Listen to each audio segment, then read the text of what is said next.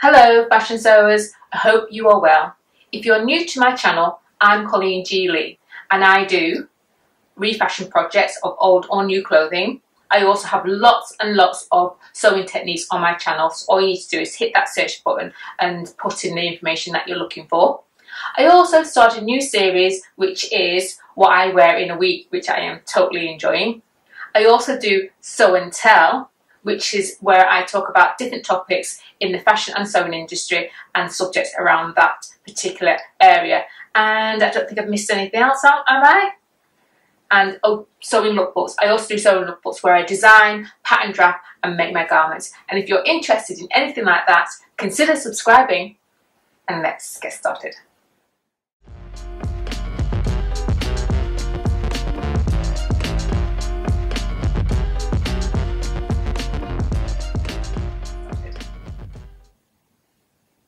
So I'm doing a refashioning project where I'm doing a jumpsuit, and in order to do the jumpsuit I'm going to need some clothing. So I've got these pair of pants, these green denim. I've actually done a tutorial on these denim pants where it is how to make the legs of the pants slimmer. So I'll put a link to that description, that video I should say, in the link below, and it comes with this denim jacket. Yeah, it's yeah. So I want to make a jumpsuit. I haven't made myself a jumpsuit of denim in such a long time, and when I did make one, I did that from scratch. But to refashion is going to be just as exciting. So yeah, it's going to become one. So I'm going to show you how to do that step by step. So this is what it looks like on. As you can see, it's not very interesting. Side view and a back view. So like I said, I want to make a jumpsuit, so I want to make this all in one. The waist is pretty high and it's super stretchy, so very comfortable to wear.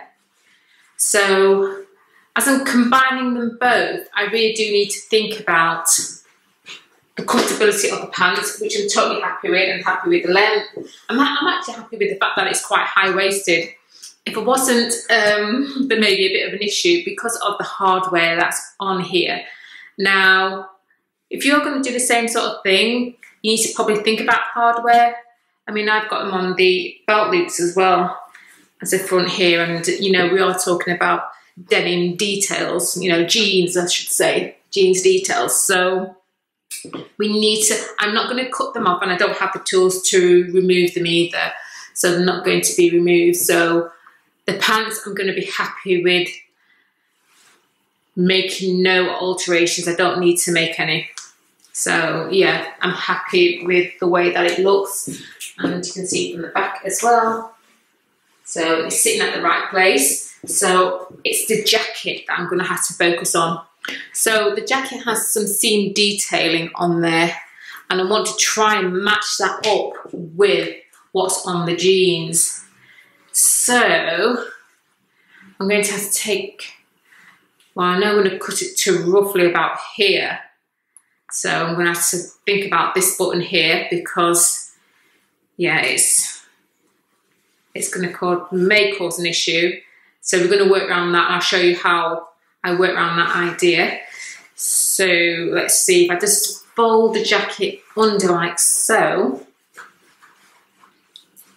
asymmetrical thing may be happening here as well.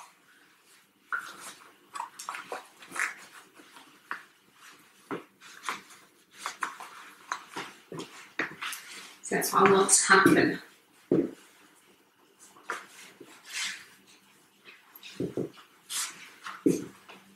So I'm going to have to, the biggest problem is going to be here. It's going to be this button here.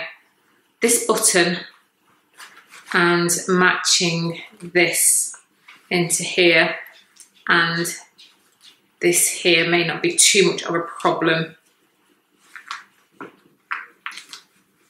That wouldn't be a problem. This side could be a bit of a problem. Because we're going to get an overlap like that, aren't we? So it closes. That's starting to look nice already. So let's see how we're going to problem solve this so that everything goes the way I want it to go. Yeah, that's fine. So the jeans are fine, and I'm going to tuck the denim jacket into the waistband. I'm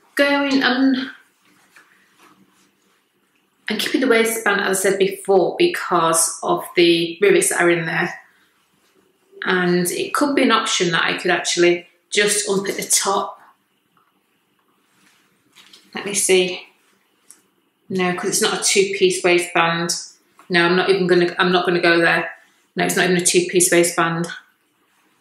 Because when it's a two-piece waistband, you can have a seam at the top here, and there isn't one. So it's going to be a case of me kind of doing that sort of thing.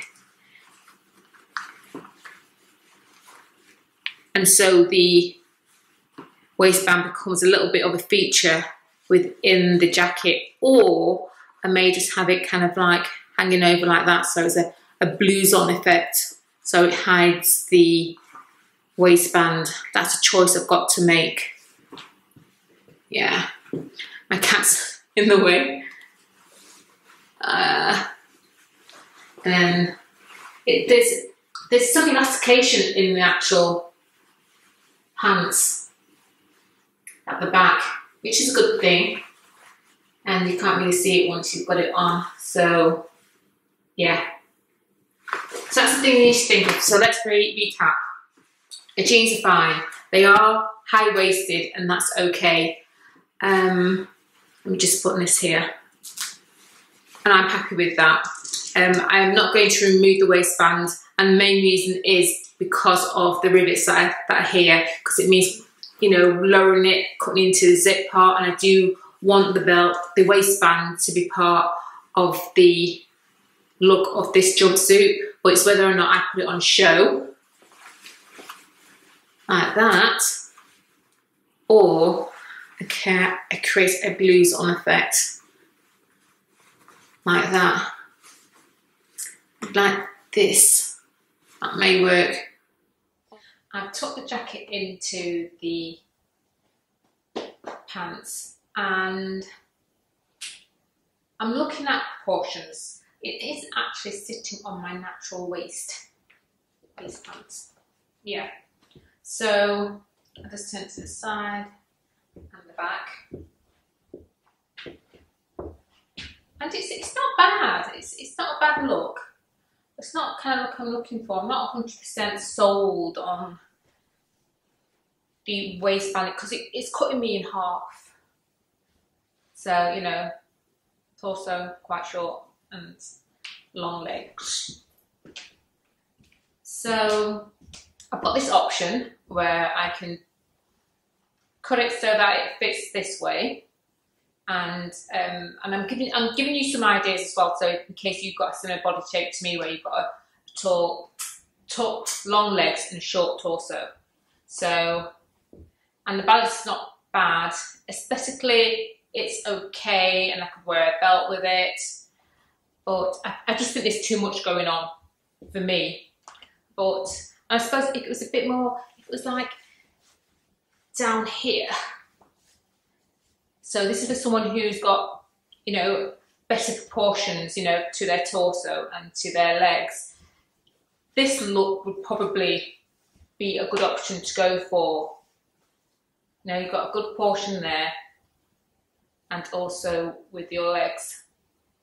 Now, if you are the opposite way around, where your torso is, you know, really long and your legs are really short, then this is probably a good option to go for. But you can always create the illusion of making sure to create balance, if that's what you're looking for, and make sure that it's, you know, you pull the pants up a little bit.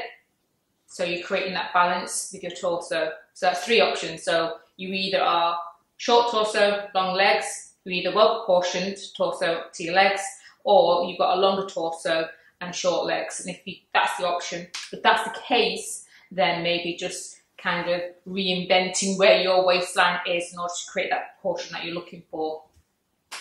So yeah, mine is going to be at my natural waist, which is here, because it feels comfortable being there. And I couldn't pull it down if I wanted to, because the crotch will be down there, and we don't want that. So yeah, tucked in. Now I just think there's a little bit too much going on, so I'm just going to prise out just a little bit and just kind of bag it out, or create a kind of like a blues on effect, which just means bagging it out. See, if I bag it out, I just lose some of the detail of the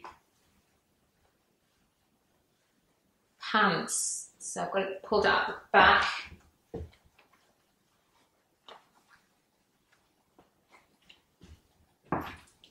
And that's not bad. It's almost giving the illusion as though it's all in one. Can you see it's going straight down? The eye is drawing it all the way down. As before, you know, your eye would stop there, and then you'll see that section then continue down. But this is going to give the illusion that I'm taller. Probably not a bad thing. But it's all about how I feel comfortable. Yeah, so there's 2 options. Well, the only 2 options really. Oh no, there could be a third, where I could have it like this at the front, and then, you know, creating the kind of like bagging out at the back. So 3 options. But no, I'm not sold on that one. So yeah, I think I'm going to pull it out, and then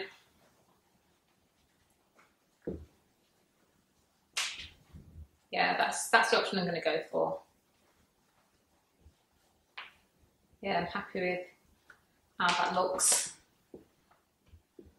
And maybe, you know, if it was the case where the jeans weren't sitting on my natural waistline, it was a bit further down, I may have just made sure that I was showing the waistband.